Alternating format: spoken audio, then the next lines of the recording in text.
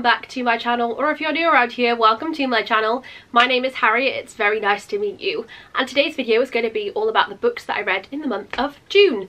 If you've been following along with the book series that I've got going along on my channel at the moment, this year I have decided to try and read more and document that on my channel and talk about the books that I have read the month prior to the video being uploaded. And in the month of June I didn't read many again, but I did read more than 2 books, which at the moment seems to be my general amount of books that I can read in a month, after January's whopping, for me anyway, 6 books that I read.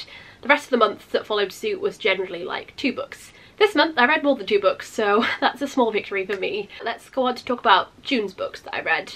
The first one was from that huge stack of books that I talked about that my mum gave me to read, and it is gonna be this book. It's a bit shiny, I don't know if you'll be able to see that properly. It's Now or Never by Carol Matthews, and I don't think I've read any of her books before, so this was a first for me. And she has so many books. Honestly, she's killing it. Look at how many books she's written. Like, can you see that properly? That whole list of books that she's written, and I think my mum has read quite a lot of them.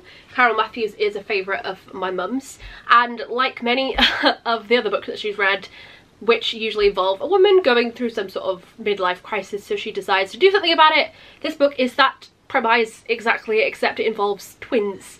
There are 2 twins. They are called Annie and Lauren, and when we meet them they are attending their sister's 40th birthday party, and her sister's super glamorous, and they've always been very envious of her life because they sort of ended up being the ones that weren't as glamorous and just sort of plodded along with their lives, not really anything exciting happening to them. And they decide at this birthday party, because they are 39 currently as we meet them and they're going to be 40 in the next year, they decide for the next year of their life they want to do much more exciting things. They want to try and achieve amazing things in their life before they turn their grand old age of 40. So I think Lauren's was to finally end up fully in a relationship with her lover that she's been in a relationship sort of with for the last 5 years. He's actually married with a family, so it's an affair essentially, and she wants him all to herself, and she decides that is the thing that she wants to achieve that year. She wants to finally have him all to herself,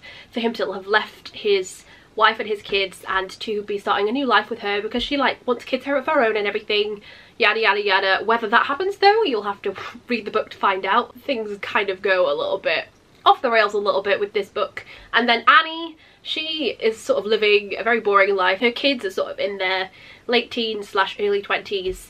Her husband is just super boring her at the moment and just likes fishing. They don't really do anything exciting. They just live in the same old routine that they've been living in for the whole time that they've been married, and she's getting a bit bored of that. And the place that she works at have decided to do a charity trek in Machu Picchu in Peru, and she decides that she wants to do it, and it's about her persevering through this sudden wanderlust or just want or need to do something extraordinary in her life that's relatively unextraordinary at this moment in time. Whether these things happen, you don't know. You'll have to wait and find out. Lots of twists and turns in this book. It's quite funny as well, and yeah, it wasn't bad. I liked it. So if you want to read a kind of funny sort of twist on just stereotypical woman going through midlife crisis, does something about it book that there seems to be a very large, vast amount of out in the world, this is a good one to do, to read that type of book. So that's It's Now or Never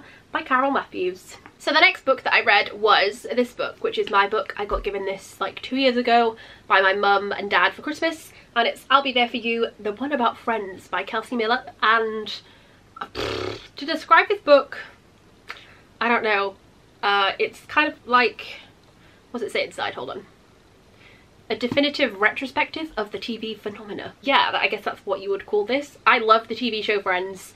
It's my favourite TV show. I just adore it. I know pretty much everything there is to know about it inside and out, and I love behind the scenes stuff of anything really. I love watching that kind of stuff or like reading about it. I really loved the Friends reunion that was on TV recently, because that just made my heart soar with happiness seeing them all together again and finding out things that I didn't already know from behind the scenes things, or I don't know, backstage information or any of the DVD extras or the bloopers or interviews that I already had seen about Friends that added more to it. This one, again, I thought that's what this was going to be, which it is in some ways. It starts from the very beginning, so with Marta Kauffman and Kevin Crane, and the way that they met in university, college I guess in America, and they became writing partners, and they started off in theatre writing, and then they got beckoned over to California to do TV show writing. They had many failed pilots and TV shows before they came up with the idea of Friends, and the beginnings of the makings of Friends and how they roped in Kevin Bright. David Bright? What's his name? Maybe it's David Crane and Kevin Bright. It is. It's David Crane, Kevin Bright, Marta Kauffman.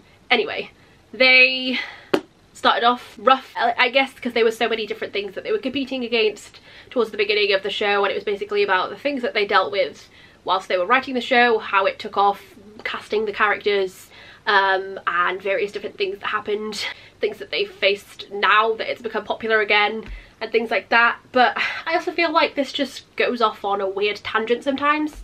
Sometimes to me it feels like it's like a university essay or dissertation, or it's, I don't know, a paper like of some sorts that I'm reading, because it does have source notes and a bibliography at the end, which I found really weird, and at the bottom it does have a footer with like information and like it links to certain parts of the book. I was very lost sometimes reading this book. I just wanted to read about the backstage, behind the scenes of Friends, of stuff that I didn't really know.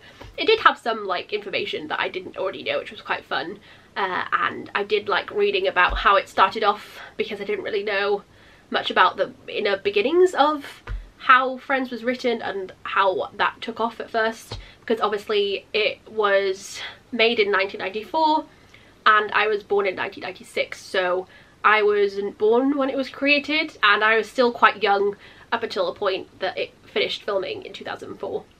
So in 2004 I would have been 7 or 8, I want to say, so I was still pretty young. I had watched it at that point towards the end of the series, because I would have probably watched it when I was quite young with my mum, but then didn't fully get into it and watch like all of it until I was, well, until it was towards the end of the time that Friends was airing. So yeah, it was nice to see the things that I didn't know about, because I was quite young at the time, and 90s culture, because obviously, I mean, I claim to be a 90s baby, but I only really lived 3 years of it and I don't remember any of that, so shh, don't tell anyone though. Yeah, it was nice to see the kind of trend that took off because of Friends and stuff like that.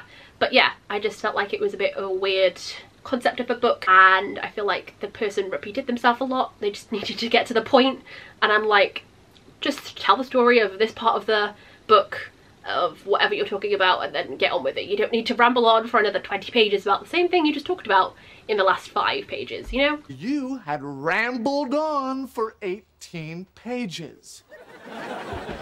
Front and back! So, but yeah, I did still like this book though. It just wasn't what I was hoping it would be, but I still enjoyed it, because anything to do with Friends I will soak up, because I just, oh, it's just one of those shows, you know? So that's I'll Be There For You by Kelsey Miller. So the last book that I read in the month of June was another of my mum's books, and it is this book, Last Night by, I want to say it's Mari McFarlane. Can you see that? I can't really pronounce that properly. I think that's the way you say it. Sorry if I butchered your name. But this book, I loved it so much. I read it in a couple days because it was just that good and that entertaining. Basically, it's revolved around these 4 friends called Eve, Susie, Ed and Justin. They've known each other since they were teenagers. Well, Eve and Susie have known each other since they were kids, same with Ed and Justin, and they became friends in 6th form, and after that they were inseparable. They've pretty much grown up through life together, and yeah, it's just about their friendship when we first meet Eve, who the book is told from the perspective of. We find out that somebody has died, and when I was reading it I kind of felt like I knew who was gonna die. They didn't mention it at the start who it was that had passed away, but then a couple of chapters in we find out who it is, and it is Susie. Susie dies. When we meet the 4 of them as friends, they're on a night out together, and then they're all on the way home, going their separate ways, and Susie unfortunately gets run over on the way back to her house, and it's about that sort of after effects of that happening, and what kind of ripples that happen in different friendships or different other relationships, or the way that they have been dealing with it, and the way grief affects different people in different ways, and yeah, things that get weakened or broken slightly because of the after effects of this death and things that strengthen, unexpected things that happen, relationships, friendships that form because of grief bringing people together. It's not a sad book. Well, it is, because towards the beginning obviously somebody has died, but as they sort of come to terms with it more and you see the way that their friendship works and everything, it can be quite funny. And as well, for Evie, she can always feel like she has an inner monologue of what Susie would be judging her about, different life choices or different things and different commentaries that she would have on certain situations that were going on. It's quite funny in that way too. But yeah, it can be quite sad towards the start of the book. But I really loved it. I read it in a couple days, like I said. My mum did as well. It's a really, really good book. I would thoroughly recommend this book. So that's Last Night by Mari McFarlane. Sorry if I've just butchered your name again. So yeah, that is all of the books that I read in the month of June. I can't believe we've already halfway through the year already. That's crazy. I only have, what, 5 more book videos to make now? That's wild. And then it'll be 2022. How did that happen? I'm excited to read more books and see what other books I stumble across that I end up loving, and maybe that'll be something that you end up getting interested in too by watching these videos. Well, that's what I hope that you take away from these videos anyway. If you have a book that you want to recommend to me, leave it down below in the comment section. Don't forget to like this video if you did like the video, and to subscribe to my channel if you want to see more from me. It would mean an awful lot if you did, and I'll see you next time in another video. Goodbye.